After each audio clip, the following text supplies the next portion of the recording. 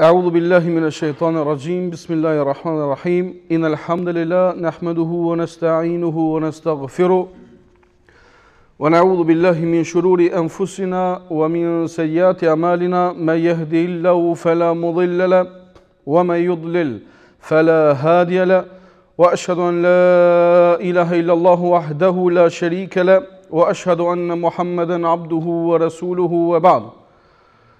Të gjitha falënderimet dhe lavdërimet I takojnë vetëm Allahut të lartë madhëruar, atë falënderojmë dhe vetëm prej Tij falje dhe ndihmë kërkojmë.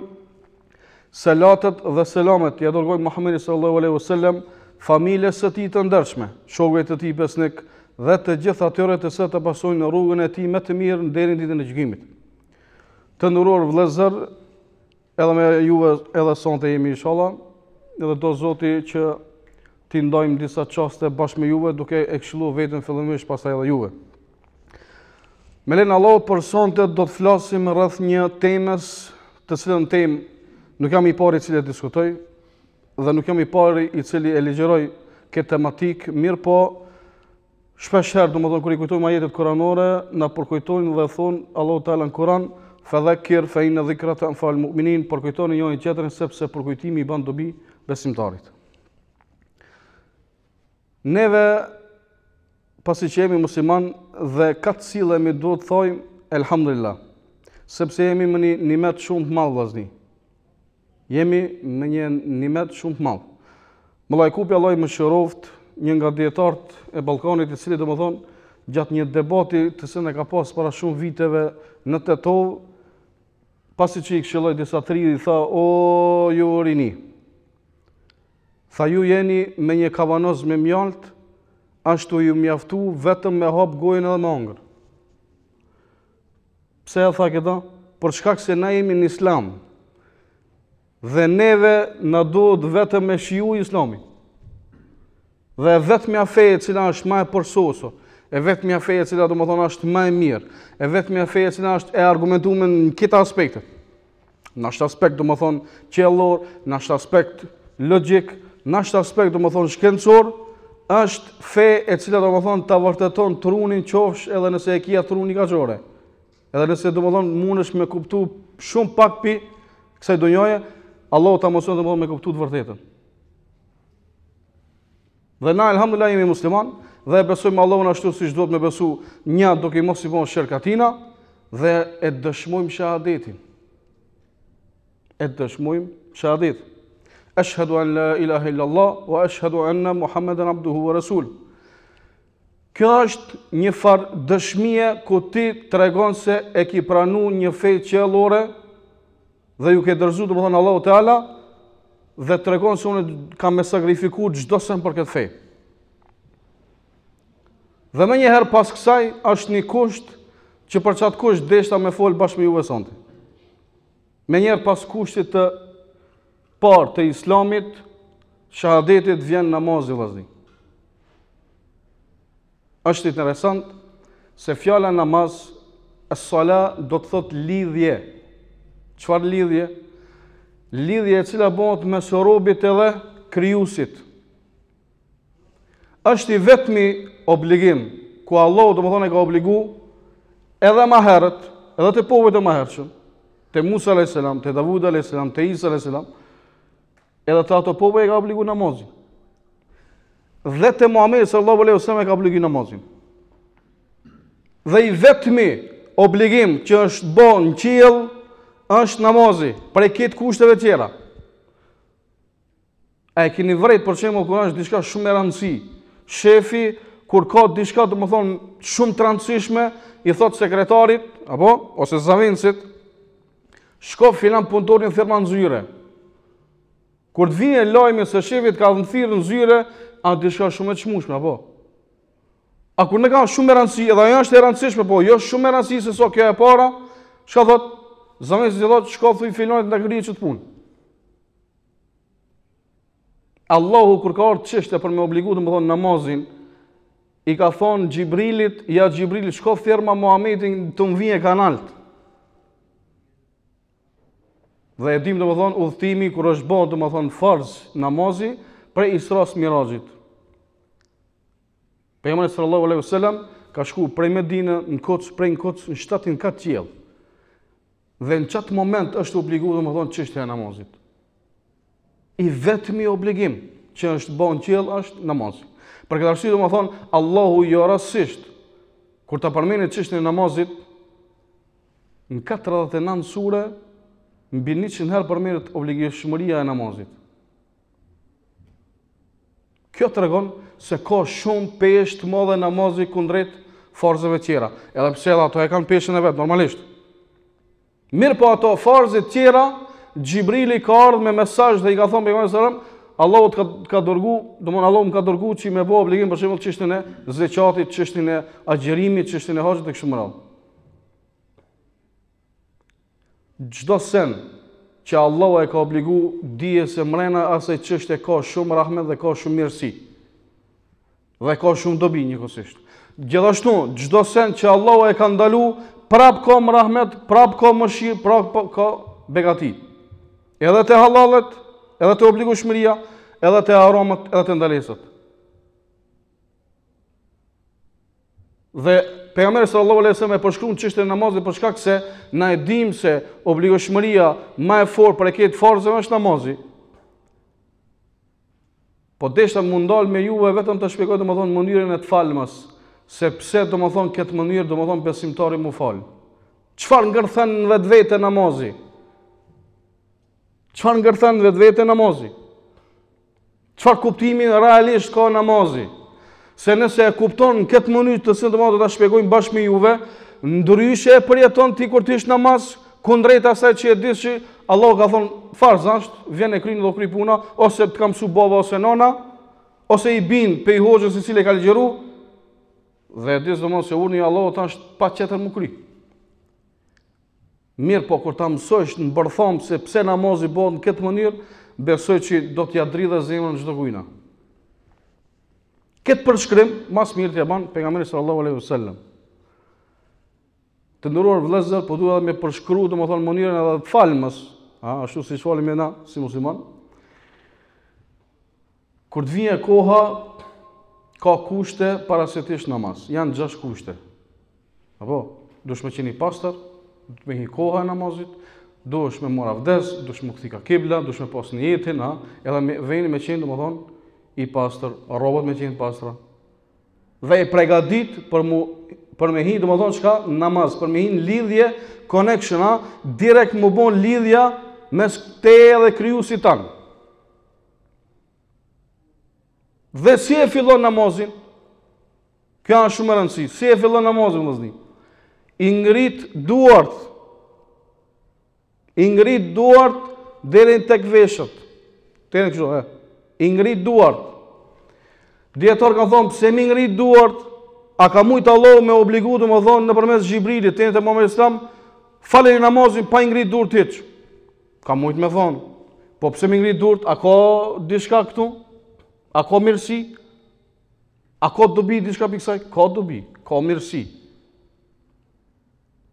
Dietar kanë thonë çështja e parë kur ngritën duart i tregon dy çështje. E para është se kjo është thonë dietar thashë ahireti dhe kjo është dunjoja dhe kjo është ahireti.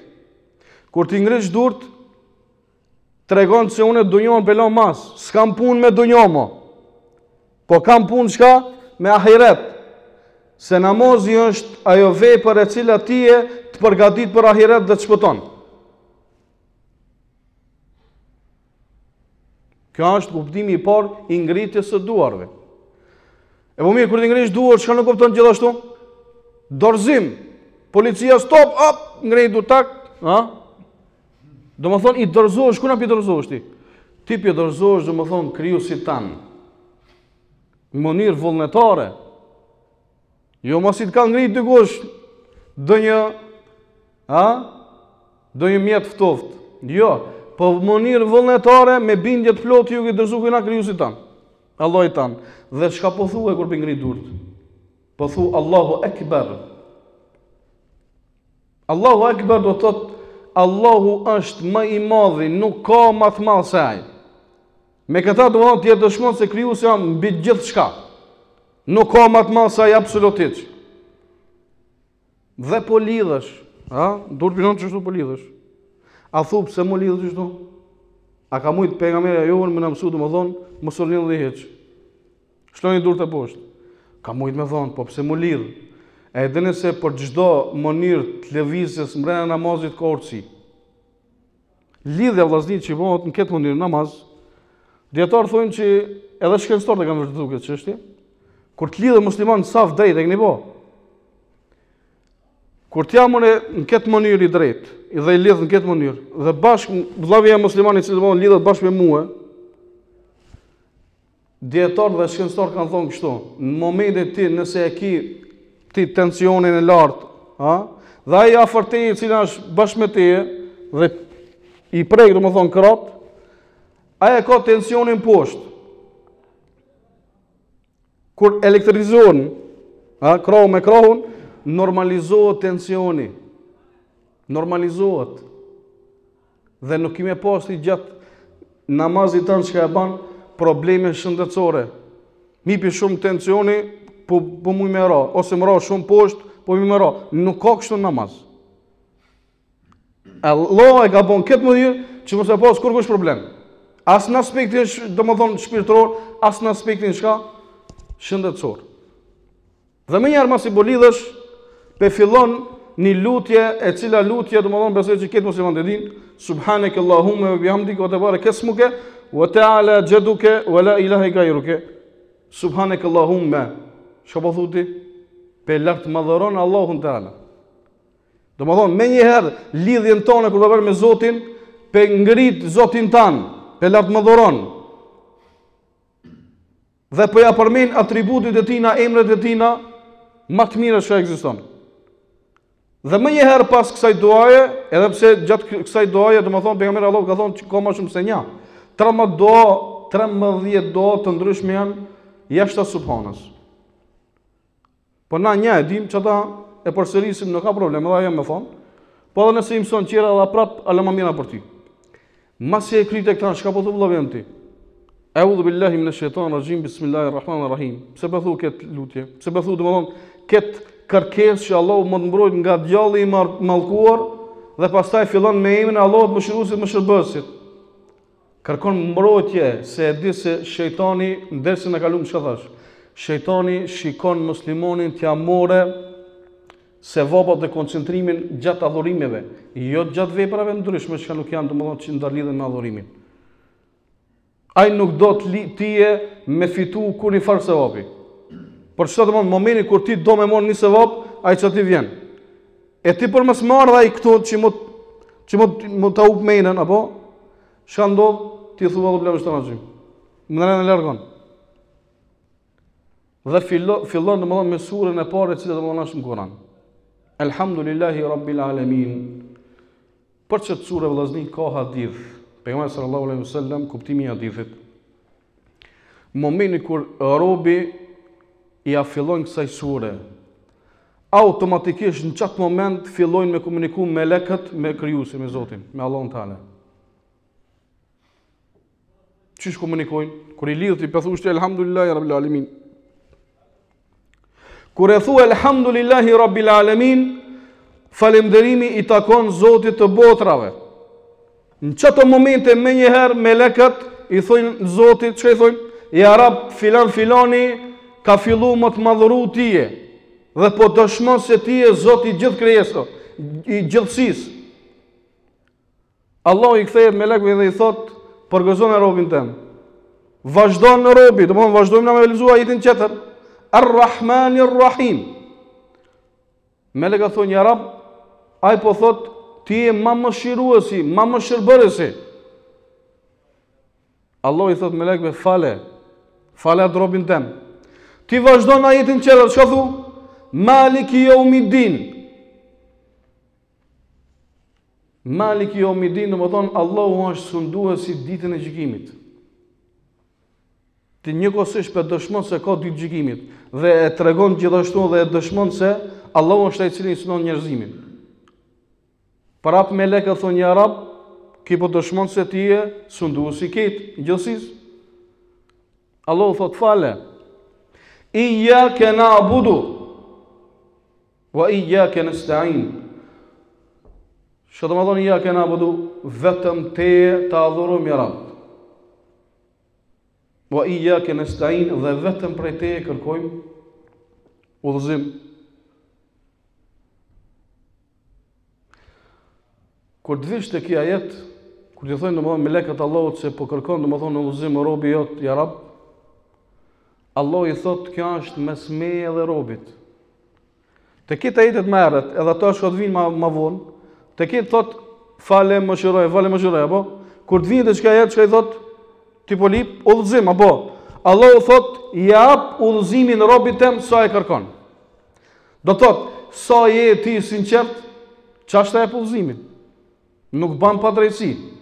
A jeti 100% i sinqert, që Allah më të zunë rrugën e drejtë, 100% e udhëzimin. I luhatshëm pak, i luhatshëm mbetesh.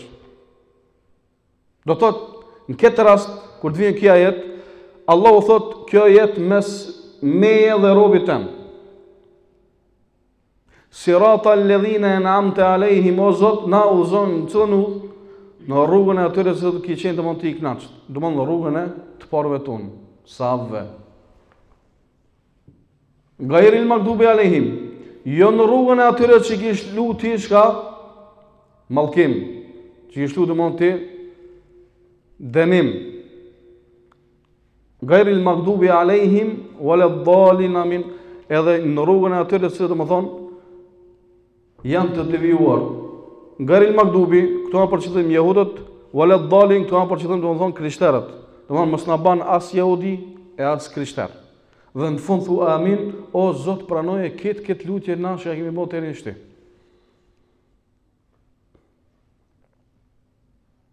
Ajo e te po se çka lutje i të bën dhe çfarë komunikimi i të pas ti me Zotin tënd. Për këtë arsye domethënë dietar kanë thënë kur të lexosh Kur'anin lexo kadal, mos u gut, mos u përmbledh. Se kur kush nuk ka të gut. Namazi është qetësim. Është një hadith shumë të rishtues në lidhje me namazin. Çka thot? Pejgamberi sallallahu alaihi wasallam ka thonë, llopovi më i madh, ai çka vjedh, është personi i cili vjedh namaz. Jo më vjedh namaz me shlu dorën ti më mor kolegën në xhep tjetrit çka i mas atij. Jo kështu. Namazi më vjedh në momentin kur ti e përshpejton surën tonë sheknon, kur ti e përshpejton rukun tonë çka dush me bë, kur ti e përshpejton sejdën tonë, kur ti dush domethën ka dal me bëhat sejdë e kështu me radhë. Do thotë vjedhës më i madh në këtë botë është ai i cili e përshpejton namazin.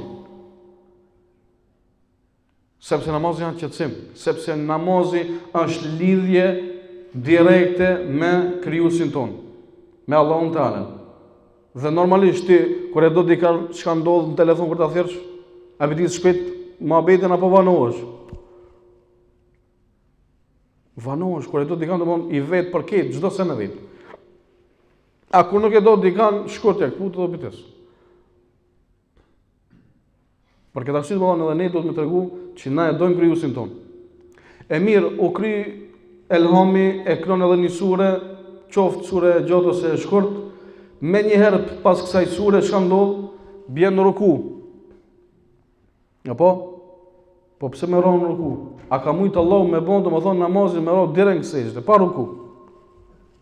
Ka mujt. E po pse me bë rukujën? Shkencëtarët e kanë zbuluar se mënyra e të falmës, mjekët, mënyra e të falmës ne si e bojmë namazin ton, është mbrojtje nga sulmi i cili quhet paralizë. Shpesh herë kam dëgjuar domon nga mjekët ata pleq muslimanë të se domon e kanë fal namazin kur i ka rënë paraliza, kur ka shkuar domon i ka thonë mos e fal namazin ti, ka thonë po, ka thonë çaj namaz të ka mbrojt ti që si paralizu këtë. Se për ndryshe këtë u paralizojshë. Dhe e kam dëgju një i cili mirët me jogë. Joga është disa lëvizje të ndryshme që më dogot ka japones, si dikush e ka qikë pina tonë. Mënyra e të falmës, këta e kam gupi një i cili të më thonë e njefat pjesë atë botë. Mënyra e të falmës tone është 6.000 llojet jogës që ato i bojnë janë mrena namazit tonë. Kër e ka po të më mënyrë se si lëvizmi na mrena namazit u shtlogerataj, u qudit. Thot, po çuto lëvizje keq çka po bani ju, na I kemi 6.000 copa. A mrena namazit ju ko kanë keq. Dhe kjo ka ndodhur që edhe shumë njerëz domethënë janë udhëzu ata që I studiojnë televizje. Do të thot paska domethënë edhe çështja e rukujës. Po ço është domethënë për rukurës se mi Allahu limen hamide. Edhe po rinkom. Rabbena lakal hamd. Allahu më shumë të vllaznia e do aty çon pjesë namazit e do. Kur je ti në qiyam, në kom kur je. Në këtë rast më shumë të Allahu e do këta. Edhe pak zgate, mos bërë më ndërën. Edhe kur bjesh tash në sejdë, pse më bash me ro me sejdë, pse më ro në sejdë me boll. A ka mujtë von Allah me thonë, bëni mish me durt, bolli mos e no hiç. Jo me boll. E po kur bësh me boll, pse bash me çet pjesë? Ha? Pse bash me çet pjesë? Se kur bien sejdë bien me 7 pjesë trupit. Me durt, me gojt, me gishtat e komve, edhe bolli me hunën bash, kjo llogaritet një. Dhe 7 pjesë janë krejt. Pse bash me bollin tan me ron sejdë? Për dy arsye. Bile më shumë arsye për kallëzoj. E para vllaznia është se e keqja njeriu gjindet çdo. Ketë mendimet e këqija çdo e ki. Ketë xhelozien çdo e ki. Ketë tepsh, do ketë çdo senet janë më të këqija me djemasia çdo është. Shoh do të dërgoj ti me këta çka po bjem në sejdë. Po do më kallëzoj domon që unë me djemasinë edhe çdo sen çka është, domethën ego e imja e uli para krijuesit tem për Allahut. E dyta, dietar kanë thonë kur të bësh në sejdë kret graviteti I tokës ta thithat çështje që e kit keqe, domethënë energji negative ta ngrej. Kur bësh në tokë ta ngrej. Ta heq pi trupit. Për çta ai I cili domethënë e bën namazin, është shumë më I kthjellët, shumë më komod, shumë më energji pozitive se sa I cili nuk falet hiç. Po gjithashtu, çka ka dobi çështja e sejdës, tek rasti po dalmi. Dy dobi vllazni janë. E para është se qarkullimi më I mirë I xhakit bëhen kur në sejdë. Këta veç kanë start, jo muslimani kanë nxjerr. S'po folmi për tont, po edhe për ato. E kanë pranuar vet. Qarkullimi më I mirë I xhakit bëhen kur në sejdë. Dhe çështja tjetër, në dy raste vetëm fëmia në barkën e nanës nuk lëviz. Në herën e parë kur ndëgjon Kur'an, qetësohet. Qetësohet, kur ndëgjon Kur'an domon fëmia barkën e nanës, qetësohet, nuk lëviz, nuk I bën problem nanës në bark. Hera e dyta kur bien në sejdë. E keni në YouTube, domethënë këtë mënyrë testit që e kanë bën shumë njerëz. Me EKG, domethënë kur I kanë shlu Kur'an, ta ku qetësu. Bile, jo vetë u qetësu, po fëmia u kthie edhe në formën e sejdës, mrena barkit.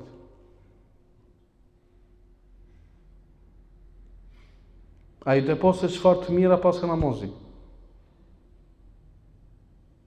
Dhe në fund, pasi që I ki thonë lutjet e të jatin salavatit, ja thoni lutje, kur në atë lutje të më thonë lutësh për vetën tonë, lutësh të më thonë për prindërit tu, kjo gjithashtu aludon se të gjithë ata prindërit të cilët e kanë mësu fëmijët e tyre për me falë namazin, deri sa të ekzistojë që fëmija vetë, po lutë ka dhe masi ka të ikë baba vetë, ose nana vetë. Do më thonë ki dobitë edhe gjatë vorrit, dikush po të qoj ka selame, edhe se vape. Dhe lutë është fort për këtë muslimanët. Dhe jep selam gjatë shmajt. Për kanë jep selam gjatë shmajt për gjenet muslimanët dhe melekt. Se gjatë namazit kur falen, do më thonë na muslimanë që të në xhami, ka edhe për xhamit që I falen. Pra ma I patëm temën e xhamit, po. Do të thotë, namazi vllazni është shtyllë kryesore që e mban njeriu në Islam, për këtë arsye domethënë e ka vlerën e madhe shumë. Se ngërthën vetvete shumë të mira. Sikur që shoh për shembull çështja e zakatit. Pse na japim zakatin kur vjen domethënë sasia e caktuar dhe arrihet nisabi? Për shkak më uni mund domethënë fukarave, hallexhive, atyre që kanë nevojë. Për shkak mos me pas dallime mes njerëzve para njëri tjetrit. Dhe është pastrimi jot dhe pastrimi i pasurisë tone. E pse bëhet agjërimi? Agjërimi është rifreskimi i gjithë trupit. Krejt në dunjë shën doktora, çfarë do lloj feje e pranojnë se agjërimi po të mbron pi kancerit. Apo agjërimi po ta bën komplet refresh trupin. Restart. Çish duhet tuj? Edhe kancerin do të thonë e shëron çështja e agjërimit. E shumë gjëra tjera.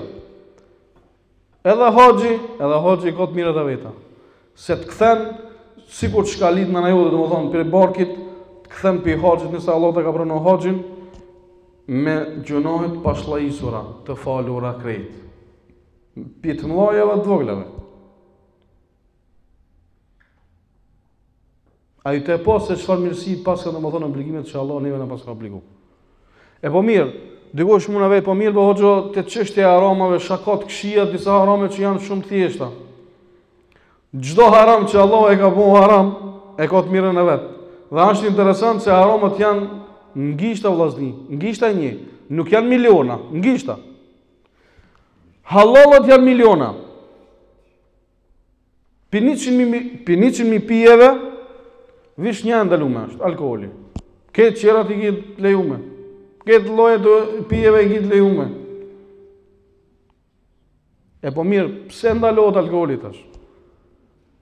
Për shkak fillimisht se ta mbron tije trupin, mendjen, që janë shumë e rëndësishme. Se feja ka ardhur për të mbrojtur disa çështje. Me mbrojtë domethënë fejen, me mbrojtë domethënë mendjen, me mbrojtë gjakin, pasurinë edhe nderin. Ndërsa alkooli ta hup mendjen, ta hup pasurinë, ta hup nderin, ta hup familjen. Dhe njëkohësisht shnetin tanë ta hup. Nëse po është kronik, edhe shnetin tanë domethënë e hup. E po mirë, droga e njëjta është. Vdekje pruse. Fatkeqësisht shumë musliman dhe shumë njerëz rini janë virusov për këtij lloji harami ku shumë prej trive domethënë tash janë duke hek ditë e natë fatkeqësisht. Me shumë lloje medikamenteve në për spitale në për diçka, to hekën derisa po vjen domethënë deri te shërimi. A ngjitja e saj po bëhen 2 minutë cigare. Ndërsa shërimi i kushton me 1000 euro. Allah i shëroft të gjithë domethënë ata që janë prek për këtë lloj harami, sa është shumë një çështje e rëndë. E po mirë bixhozi, unë nuk e di që dikush domethënë u bën milioner për bixhozit. Vish e di që këtë kanë hup. Çdo kush që ka hiç atë, krejt pasurinë e ka lënë. Ose u furr, ose familjen e ka hup këtë, ose pasurinë ka hup këtë. Diçka të mirë, njët, kurçë, njerëz ka shanca me fituese me morë. Absolut jo. Për atërsi të mëna, feja e ka ndalu. Se e ka di se ku të qonë. E kamata, e këtë harama që janë ndalume, krejt janë për të mirën e njerit. Dhe këtë halalat që janë të lejume, gjithashtu janë për të mirën e njerit. A e dini për shka? Se a i cilë në ka kriju në njën ma mirë se sa na vetën tonë. Allahu neve në ka kriju dhe a i ma mirë se na vetën tonë e njefë. Për këtë arsye, neve si musliman duhet të jemi krenar, që jemi musliman fillimisht, duhet të jemi krenar që e bëjmë namazin dhe duhet ta dim namazin sepse bëhet në mënyrën e tillë që ta dim kur të him namaz, ta jetojmë namazin, ta shijojmë domethënë gjithashtu edhe kanë, ta shijojmë namazin. Edhe mundësisht, elhamdulillah domethënë tash këtë Kurani është i përthim gjuhët e ndryshme të botës. Lexoje edhe mësoje çdo sure që ka thënë namaz kuptimin e saj. Pse e ki në Kur'an? E ki me përkthim. Për çfarë arsye? Se kur ta lexosh ti e kupton se e ki lexu, e kupton se çka i të thon. Edhe prek më shumë zemrën tonë në atë moment kur ti e di se çka do të thonë çaja sure. Sikur natë që e shpjegum çështën e elhamit. Edhe sura që i thu pas elhamit, kur ta kuptosh kuptimin e tyre, shumë më mirë do të thonë kemi ndihti veten tonë çështjen e namazit. Elusme Allahun me emrat e tij të bukur dhe me së ditë të larta që Allahu të na bëjë prej namazlive dhe së domethënë vetëm vdekja na ndon. E lutem Allahun që ata të cilët domethënë nuk e bojnë namazin, që mundsoj Allahu që ta falin namazin, sepse namazi vëllazëni është një ndër veprat shtyll kryesore të cilën domethënë e shpëton njeriu fillimisht të ia dhon shpirtin. Të dal pikë donjoje çaj namazi shpëton. E dyta, natën e varrit shpëton. Ta ban ndrit varrin. Pejgamberi Allahut ka thonë, masi që të vinë munkeri dhe nekiri, të cilët domethënë janë melek shkatvesin. Kusha Zoti jot, kusha pejgamberi jot, kusha feja jote, kusha libri jot, me njëherë pas këtyre pyetjeve, vepra e parë e cila domethënë do pyetesh është namazi. Pejgamberi Allah ka thonë, nëse e ki namazin në rregull, kërret punë të letohen. Nëse namazin se ki në rregull, këtë punë vështirëson, Allah na rujt. Dhe jo rastësisht është e madhe për shkak se fjalët e fundit pejgamberi Allah që ka thonë, es-sala, es-sala, es-sala. 3 herë ka porosit për umetin e vetë që të kemi kujdes për namazin mos ta lajmë. Se e ka ditë që domthon shtyll është e cila e shpëton njeriu në varr dhe njëkohësisht në ahiret. E lutem Allahun për fund që Allahu të mëshirojë të vdekurit ton, Allahu të shërojë të sëmurit ton, Allahu të udhëzojë të udhëzurit ton, Allahu të na marrë shpirtin kur është ai më i kënaqur. E lutem Allahun që Allahu të na mundsojë ashtu siç jemi në shtëpinë e Tina, të jemi edhe në xhenetin e Tina të larta. Wa qul qawli Allahu astaghfirullah li wa lakum wa subhanaka Allahumma wa bihamdik ashhadu an la ilaha illa ant astaghfiruka wa atubu ilaik. Allahu shpëlbej për sabrin dhe durimin. Wassalamu alaikum wa rahmatullahi wa barakatuh.